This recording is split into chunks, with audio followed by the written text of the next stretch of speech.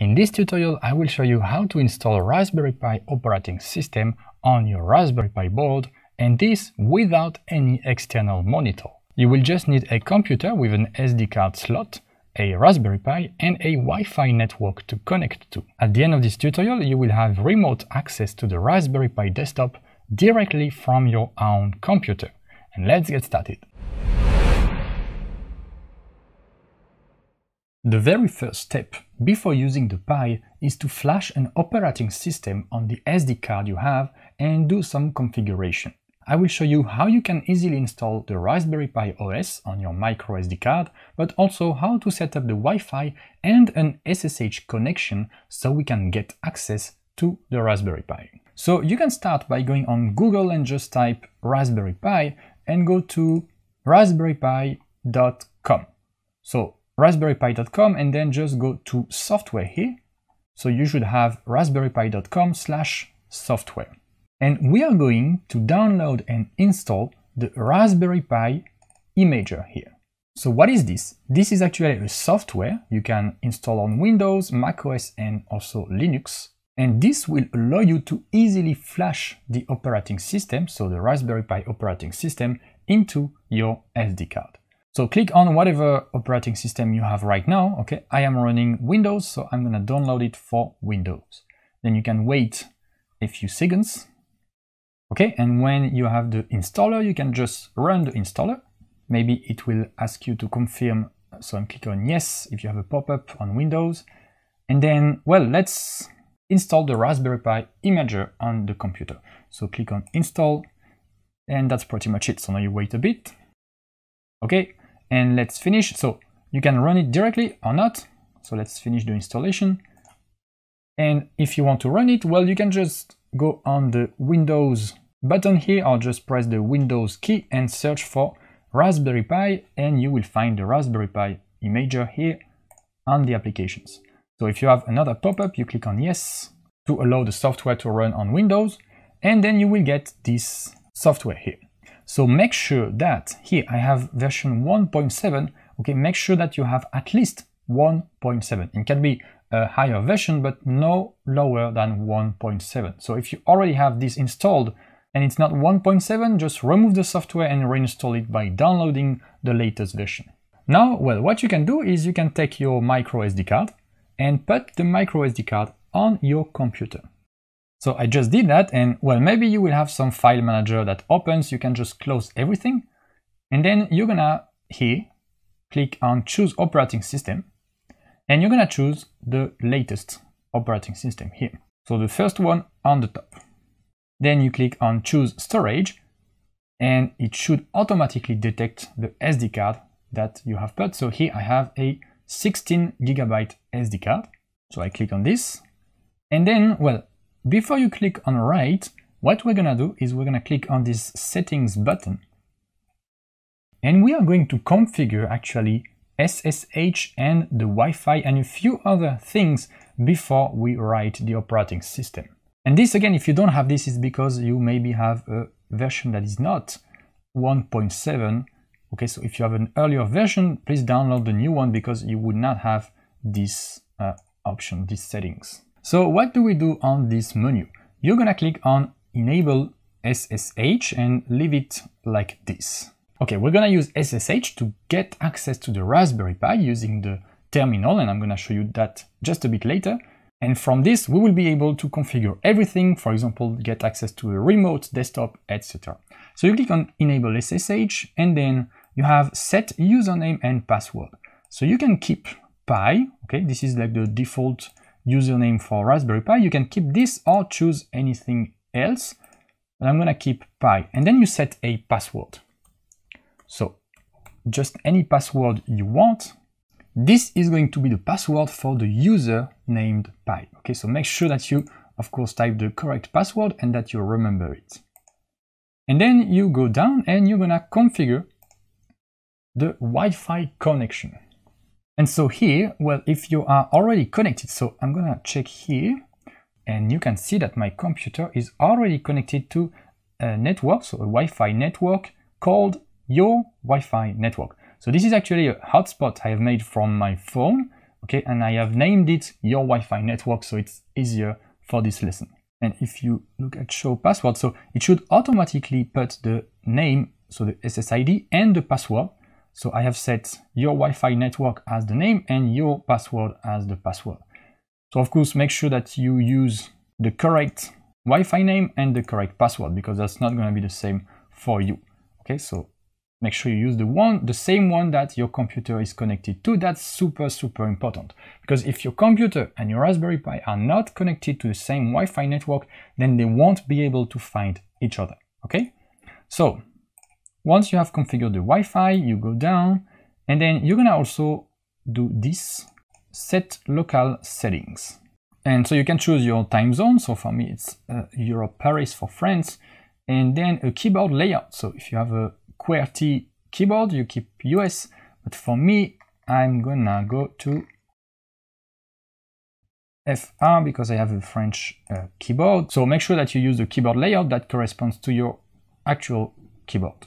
And then that's pretty much it. So to recap, we have enable SSH, set username and password with a custom password here and username Pi, and then click on setup, so configure Wi-Fi, put the correct name and password, the same as your computer is connected to, and then set local with the time zone and the keyboard layout. You can click on save, and then all you need to do is click on write, and you have a pop-up here. All existing data will be erased. Okay, so make sure that what you had previously on the SD card is not something you want to keep, because that's gonna be completely erased and the operating system is gonna take all the space on the SD card. So are you sure you want to continue? Yes. And then you can wait. So that's gonna take a few minutes, okay, to write the operating system on the SD card. Okay, and after a few minutes, you should see this pop-up, write successful, which means that the Raspberry Pi operating system has been downloaded, has been written to your SD card, and everything worked correctly. So you can click on continue, and now, well, congratulations, you have installed Raspberry Pi operating system on the SD card. On boot, your Raspberry Pi should automatically try to connect to the Wi-Fi network you've provided. And also SSH will be automatically enabled, which will help us in the next step. So now what we are going to do is to boot the Raspberry Pi.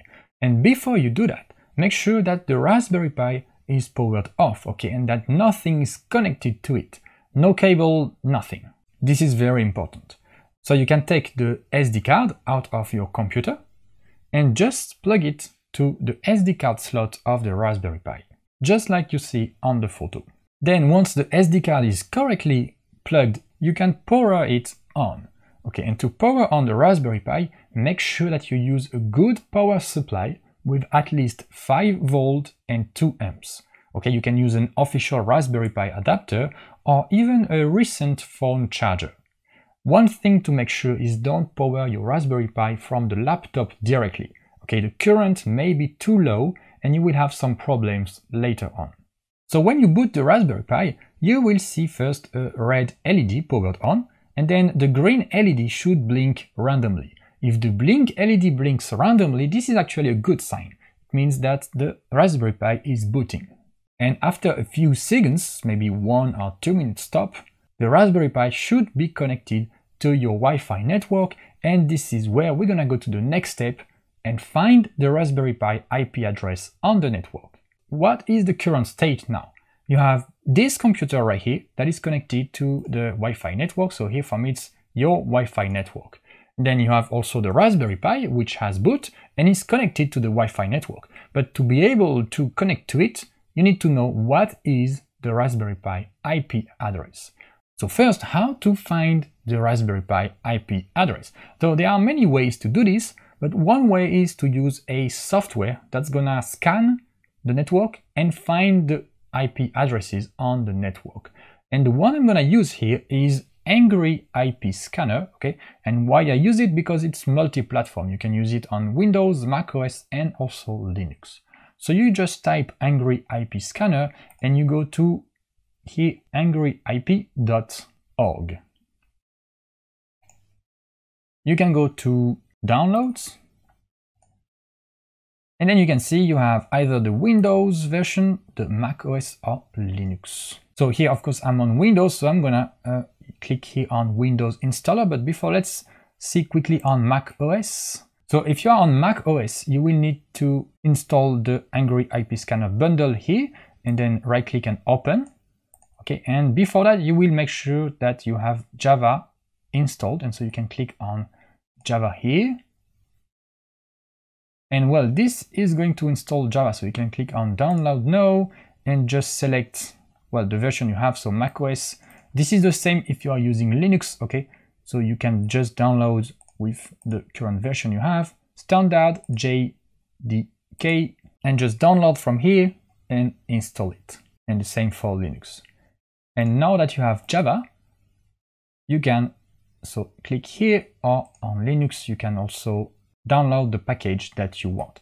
If you are on Windows, it's even better because the installer already includes Java runtime, so you don't even need to install Java on the side.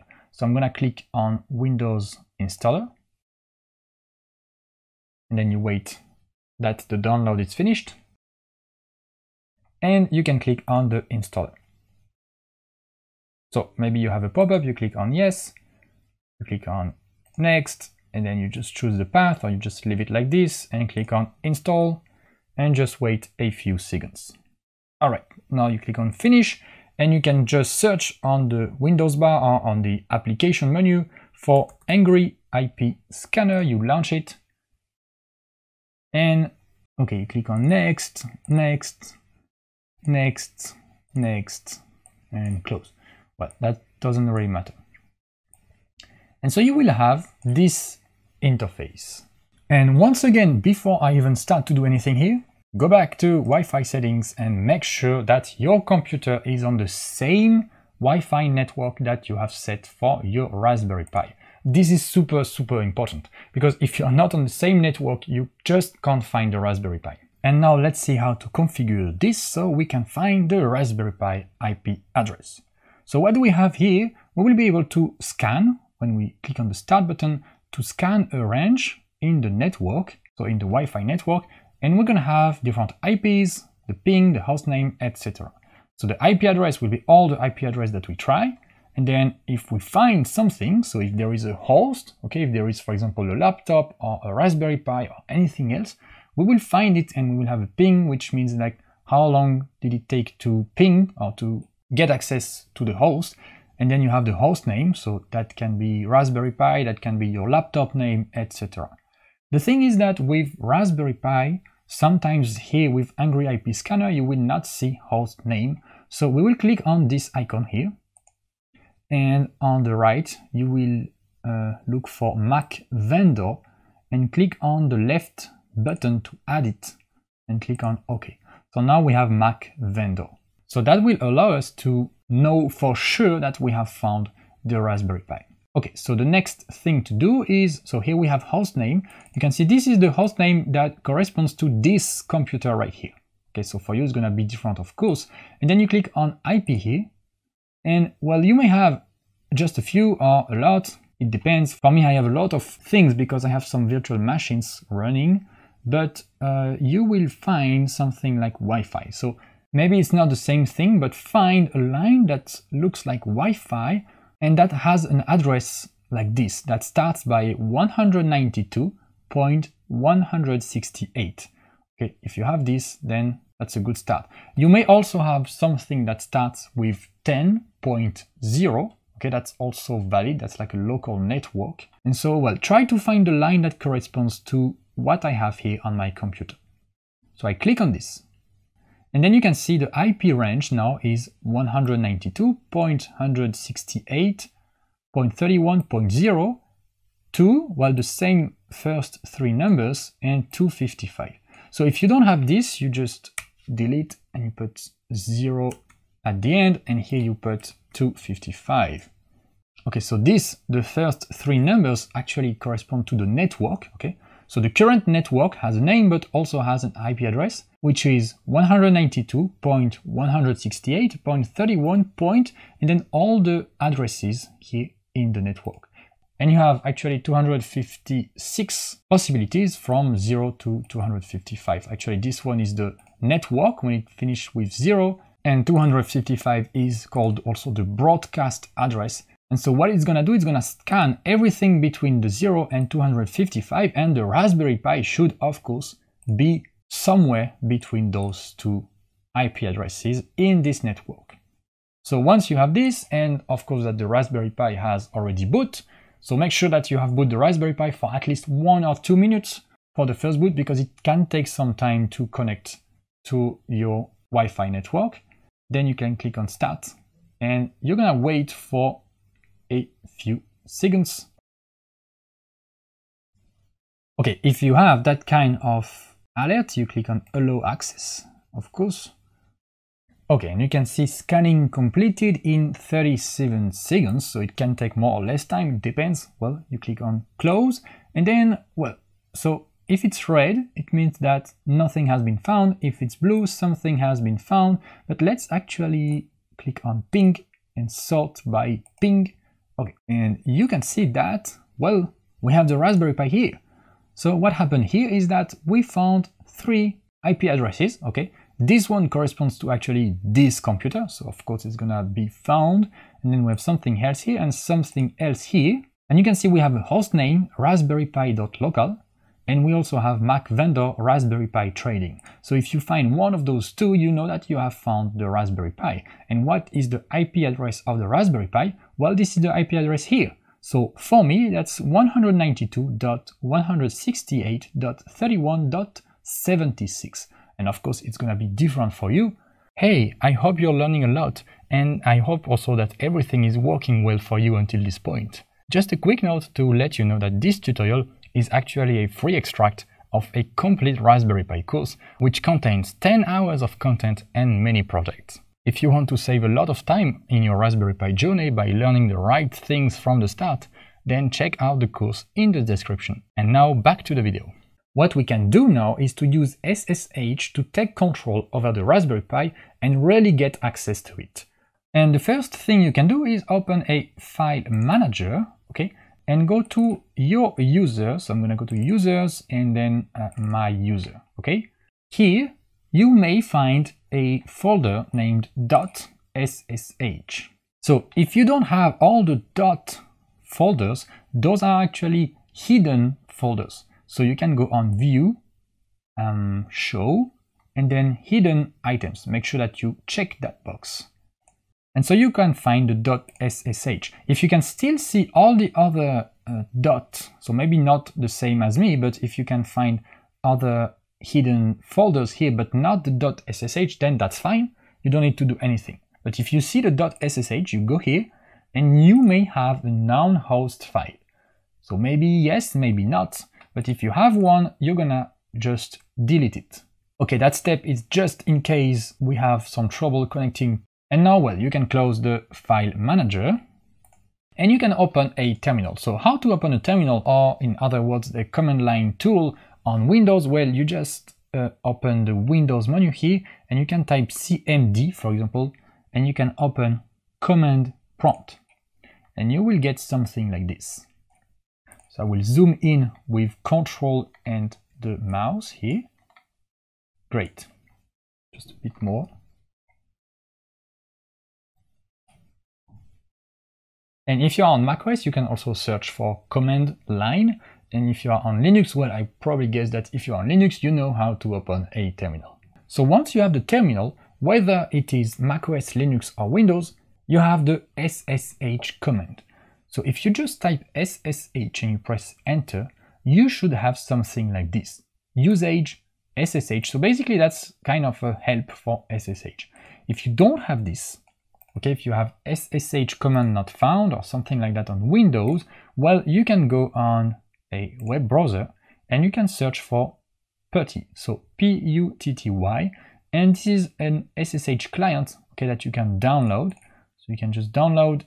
Okay, so you download the installer here and you just install it, and you can then use it to connect to SSH to the Raspberry Pi using a graphical interface. But this is just in case that SSH doesn't work on your Windows.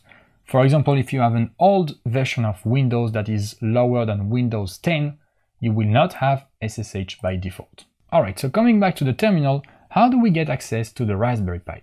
Well, you will put the SSH command and then space, and then you need to provide the username with which you want to connect to the Pi.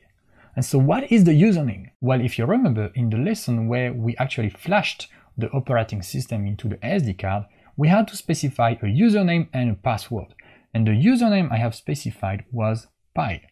So if you have provided a different username, make sure you use the different username here. Okay, so you put the username and then you put @ and then we need to put the IP address. So what is the IP address? Well, the IP address is the one you have found here with Angry IP Scanner. So 192.168.31.76. So I put it here, 192.168.31.76. And make sure that you double check that this is the same that you are using here. So once you have this SSH space username @ IP address, you can press enter. And you will see this. So are you sure you want to continue? Yes, no. So you just type yes and you press enter. And now you can see that it's asking for the password. And so what is the password? Well, the password is the one you have provided also when you were flashing the operating system. So you had to provide a username, which was Pi or something else, and you had to provide a password. So here you're gonna type the exact same password.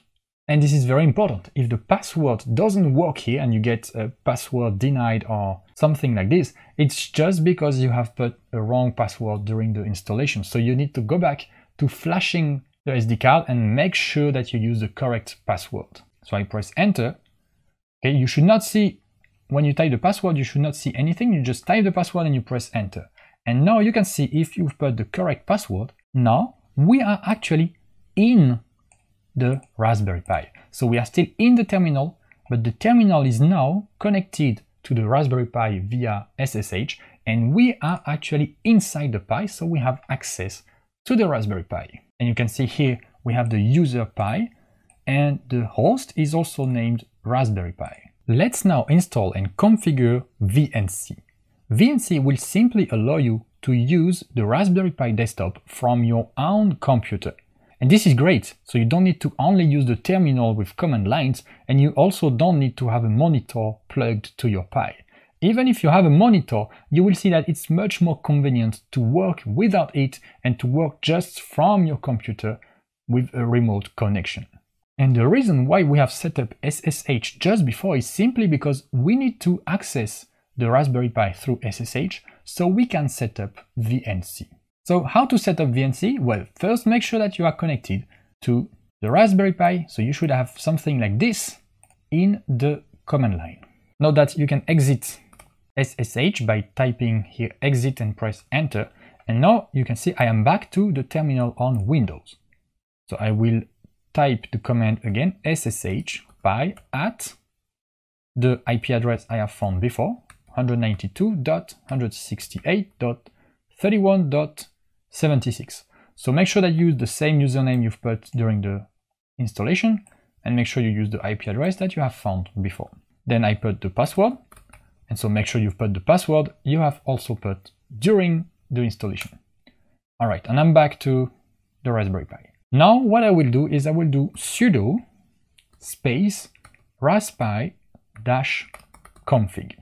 What does it mean? Well, it means I'm gonna open the configuration of the Raspberry Pi, and sudo is here to get the admin rights, so the administrator privileges. So you type this exactly and then you press enter, and you will have something like this. So you will have a menu that looks like this. And so you can navigate in this menu using the arrows from the keyboard, okay? Up and down, you can see, and right to go to select and finish, okay, and left to come back here to the menu. And we are going to go first on interface options and then on VNC. So you find interface, VNC, you press enter to validate. And then you can see, would you like the VNC server to be enabled? So I'm gonna go on yes and press enter. Okay, the VNC server is enabled. I also press enter, and then I'm gonna go with the right arrow to go to finish. I press enter, And now VNC is enabled. And what I'm gonna do now is I'm gonna reboot the Raspberry Pi. So I will do sudo and then space reboot, and then I press enter. And when I do this, the Raspberry Pi is gonna reboot. And now if you can see, if I press enter, well, the command line is not answering. It is a bit stuck. So you will wait until the command line is not stuck anymore. It means that the Raspberry Pi has reboot and that you can connect to it again. Okay, so you can see now the connection has been reset. So maybe you need to wait a bit more, let's say 20 seconds to 1 minute. Okay, so if you can't connect back to the Raspberry Pi, wait a bit more. Maybe it needs time to boot, connect to the Wi-Fi, and be ready to accept an SSH connection. Okay, so now I think enough time has passed. What I'm gonna do here, I'm not gonna type the command again, I'm just gonna use the up arrow, okay, to go back to the previous command. And I'm gonna press enter, and I'm gonna put the password. And I am back to the Raspberry Pi. So I'm gonna type again sudo raspi config with a dash here, and then press enter, and I am back to this menu. So enabling VNC is not the only thing we need to do. There are just a few more steps so that everything will work fine. So now you can go on system options, so you just press enter here, go to boot auto login, press enter, go to desktop auto login. So by default, maybe it's going to be console login, which means you don't have the desktop enabled. You can choose desktop so that you can boot on the graphical desktop, because if you try to get access to the desktop with VNC and the desktop is not enabled, well, that's not gonna work. So you can choose desktop or even desktop auto login, which will make sure that you directly get access to the desktop. You don't need to log in before. And that's the one I'm gonna choose here for simplicity. So you press enter here, okay, and then you go right arrow, finish, and you can see here it's asking you directly, would you like to reboot now? So let's do yes again, and let's wait a few more seconds. Okay, and if it still hangs here, okay, if it doesn't go back to this line, you can also try to press enter a few times until you have this connection reset. Now the Raspberry Pi should have boot again, so let's just use the up arrow to connect to it again. Let's put the password.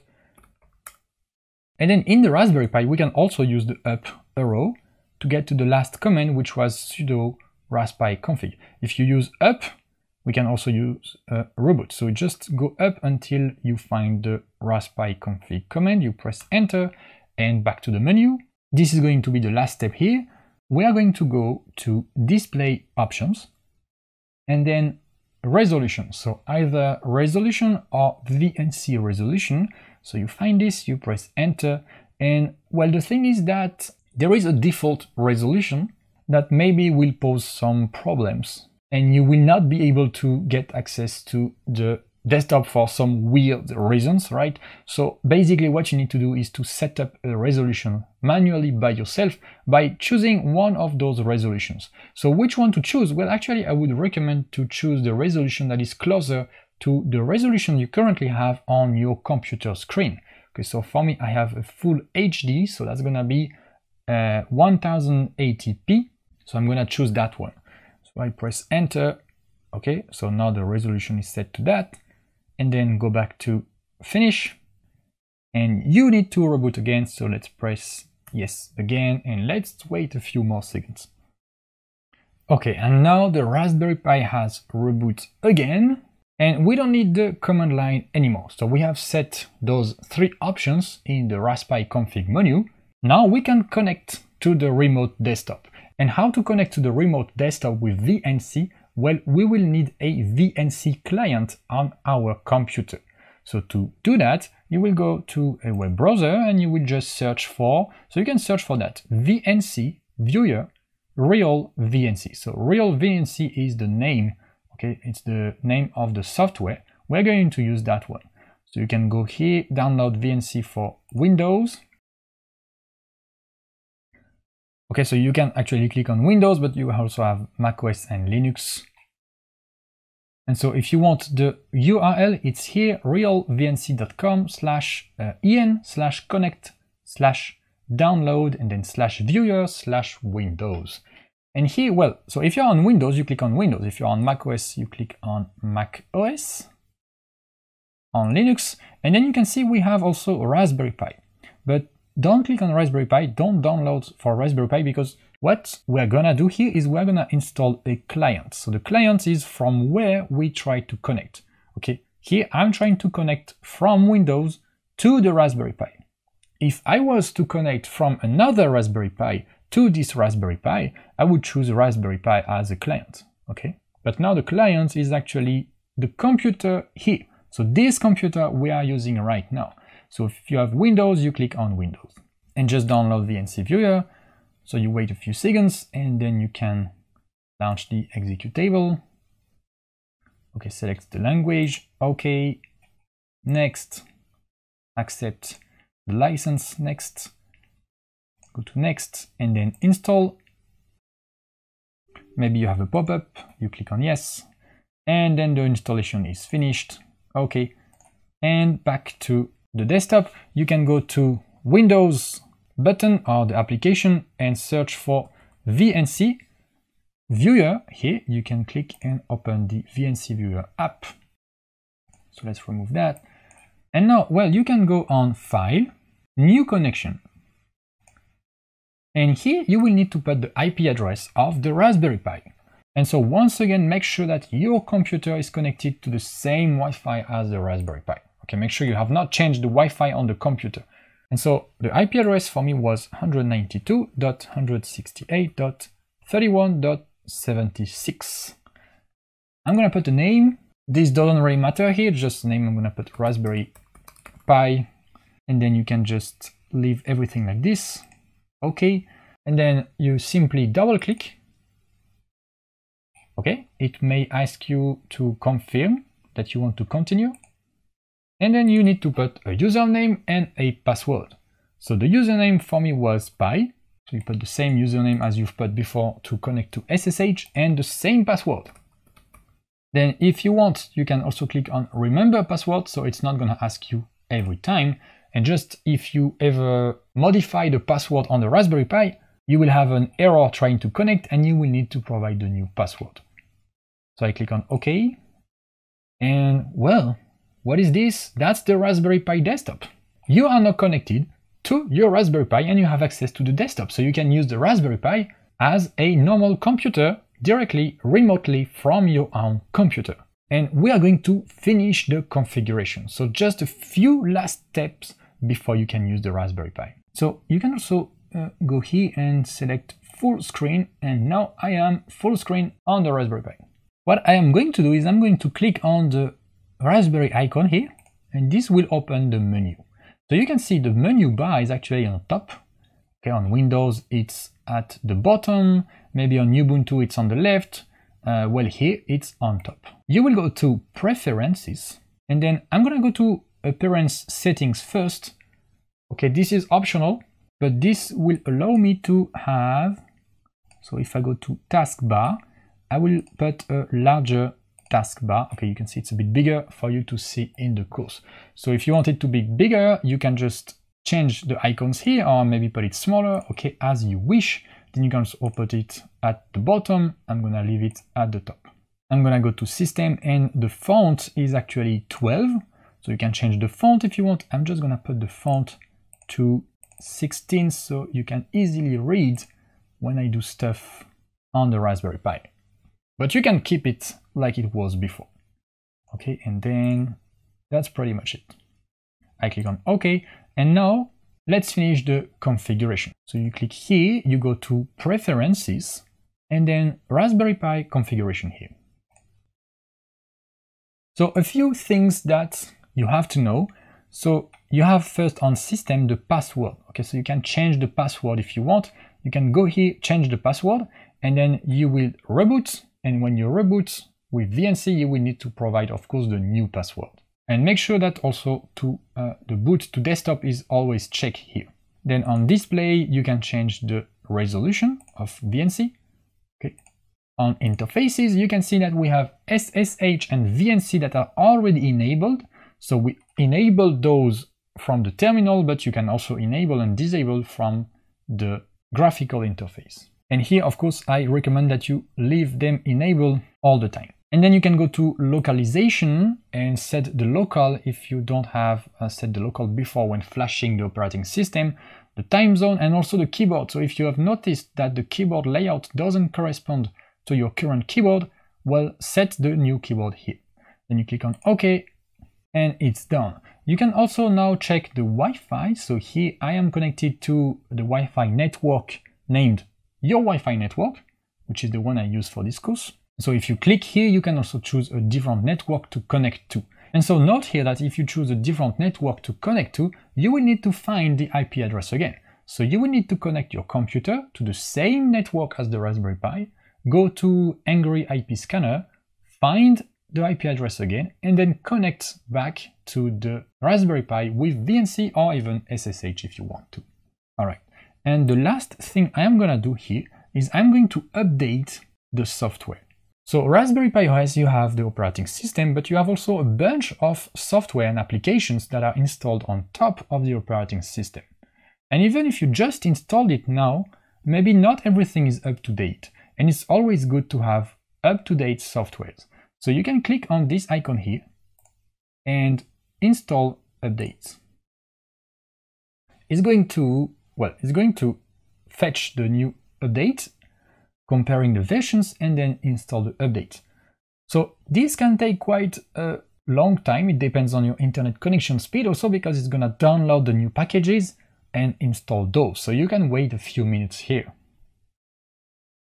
Okay, and when you see this, you can click on OK, or it's just gonna disappear. And now one very important thing before we finish this installation section is that how to actually power off the Raspberry Pi. Well, like your computer, you don't just switch off the power on your computer. You first shut it down properly using the menu, and then you remove the power. Okay? If you just remove the power like that on the Raspberry Pi, well, this may lead to some problems. For example, your SD card could be corrupted, and the next time you boot, it's not gonna work. So how to power off the Raspberry Pi? You go here on the menu and you click on Shutdown. Okay, and then you can click here on Shutdown. After you click on Shutdown, the Raspberry Pi is gonna shut down. So let's do this. If you are on VNC, you're gonna lose the connection. You can see now we lost the connection. And then you wait maybe half a minute, up to 1 minute, and the Raspberry Pi should be completely shut down. So the physical green light on the Raspberry Pi board should not blink anymore, and the red light, of course, is still on because that's the power. And now you can remove the power supply. And then when you want to boot the Raspberry Pi again, you make sure that you have the SD card connected first, and then you plug the power supply cable. Alright, that's the end of this tutorial. Your Raspberry Pi is now completely set up and you can start to build any project you want. Now, what to do next? Well, if you want to learn how to use the Raspberry Pi to build cool applications, check out my full complete course on Raspberry Pi for beginners. In this course, you will learn Python 3, you will control GPIOs and hardware components, use the Pi camera, send emails from the Raspberry Pi, create a web server, and much more. Check out the link in the description to know more about the course. Alright, thank you for watching, see you in the course or in the next tutorial.